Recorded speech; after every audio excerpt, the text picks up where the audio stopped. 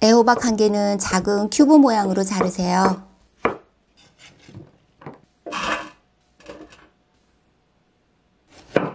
빨간 파프리카는 네모 모양으로 자르시고요.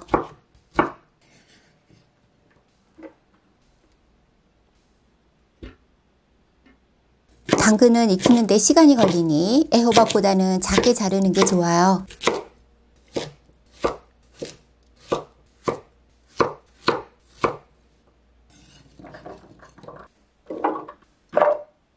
뚜껑 덮어 놓아두세요.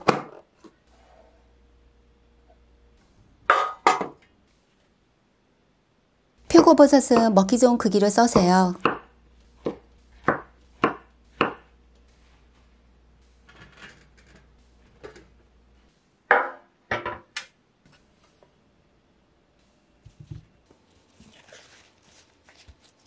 양송이버섯과 새송이버섯도 썰어주시고요.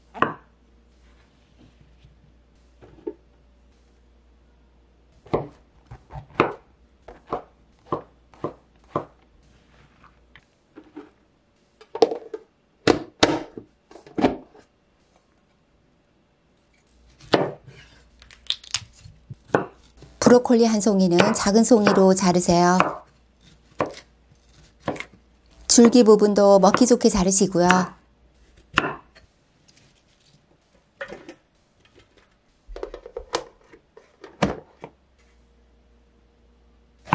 가지는 애호박과 비슷한 크기로 써세요.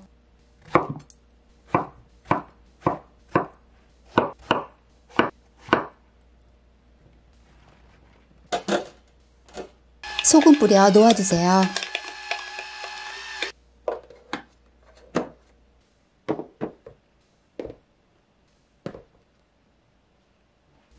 샐러드 드레싱을 손쉽게 만들어주는 양파 레몬 절임을 만들 거예요. 잘게 썬 양파는 작은 용기에 담아주세요. 레몬 1개 짜서 넣으시고요. 소금 넣고 천연 발효 식초 넣어 섞어주세요.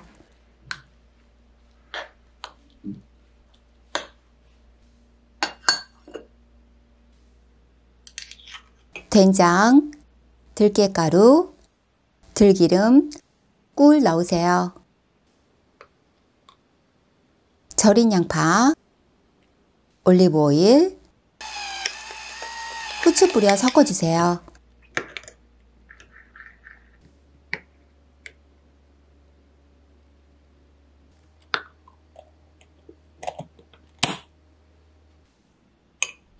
절인 양파, 올리브오일,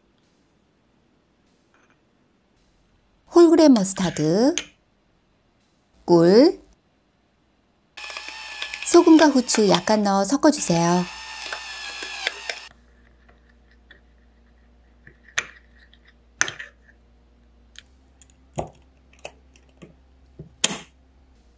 절인 양파,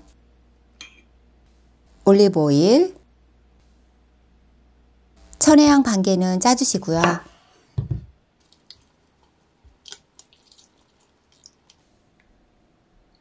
소금과 후추 넣어 섞어주세요.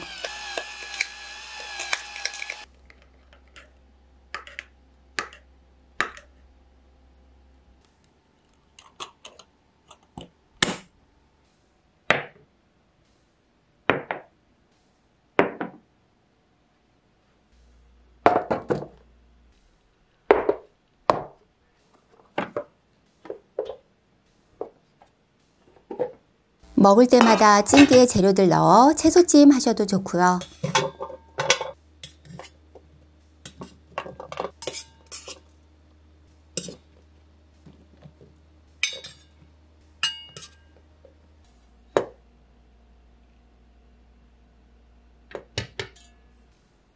먹을 때마다 찌는 게 번거로우면 대형 찜기 꺼낼 때 한꺼번에 만들어 놓을 수도 있어요.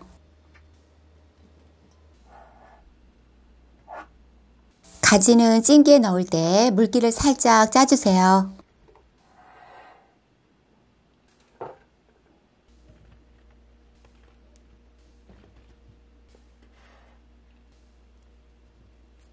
채소들 윗면에 전체적으로 소금 갈아 뿌려주시고요. 웍에 물을 넣어 끓이세요. 물이 끓어오르면 찜기를 올리고 뚜껑 덮어 중불에서 3분간 찌세요. 브로콜리와 파프리카 먼저 꺼내주세요.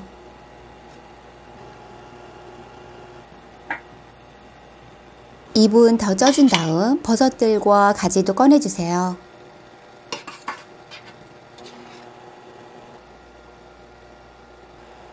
당근과 애호박은 (5분) 더 쪄주시고요.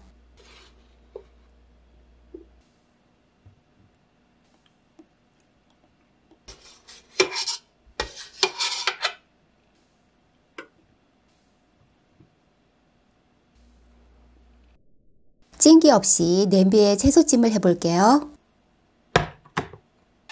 채소들 위에 소금 뿌려주세요.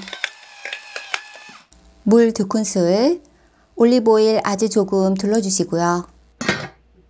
냄비가 가열되고 냄비 바닥에서 끓는 소리가 나면 중불에서 3분간 익히세요. 브로콜리와 파프리카 먼저 꺼내고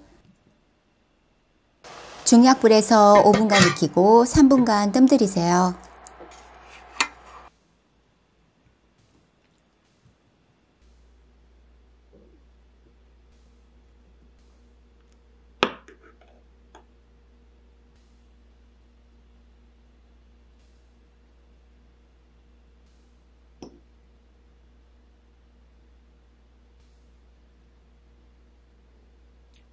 찐 채소들은 뚜껑 닫아 냉장 보관했다 꺼내 드세요.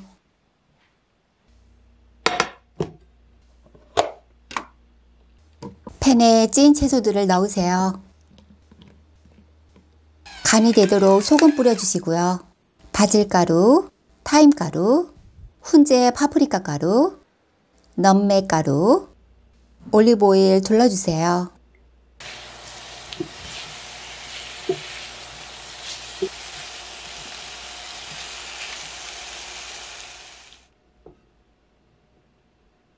매일 먹는 채소들의 색다른 맛과 향을 더해보세요. 오늘보다 내일은 더 건강해지세요.